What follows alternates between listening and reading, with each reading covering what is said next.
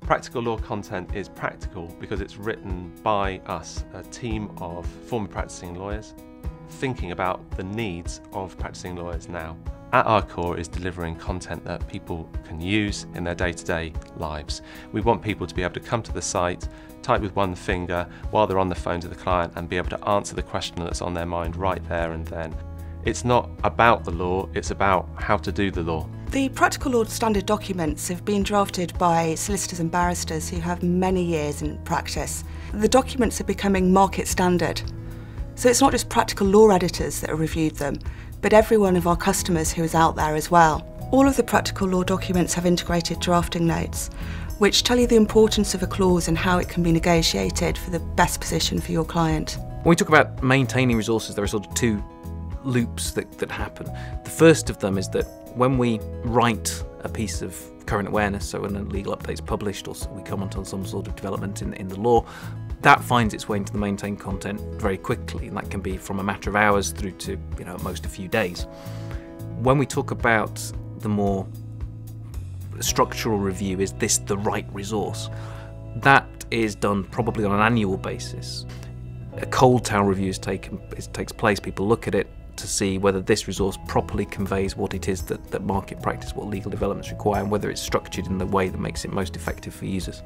I think our current awareness is unique because we don't just aggregate information and pass it straight through to our subscribers. We really do try to distill it, apply a so what's test and work out what's really going to make the difference to people in practice. The so what test is basically looking at the information and trying to decide, will this affect how you advise your clients? Is it going to affect how you do deals? Are you going to prepare your documents differently? And only if it passes that test do we then write a summary and tell our subscribers about it.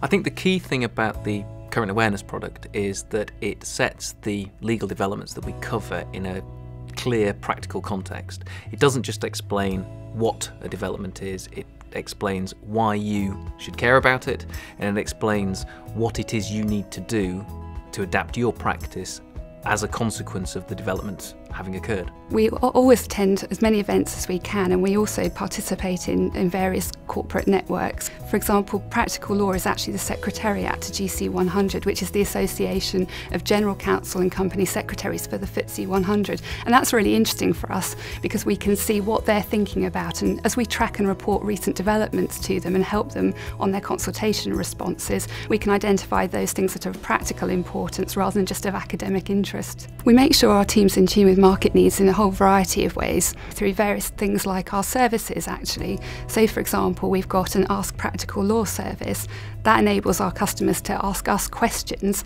and from looking at those questions it keeps us abreast of what's happening in the market or the things that our customers are actually worried about.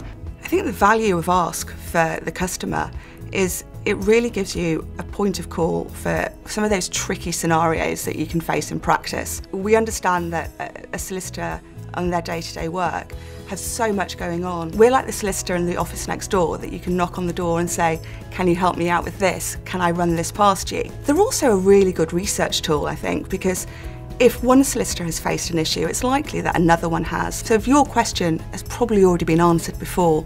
The quality of the Practical Law service is driven a lot by the passion of the people that write it. I am an ex-construction lawyer. I still have a passion for construction law. My team still does. That passion is shared across teams, across specialisations and across practical law.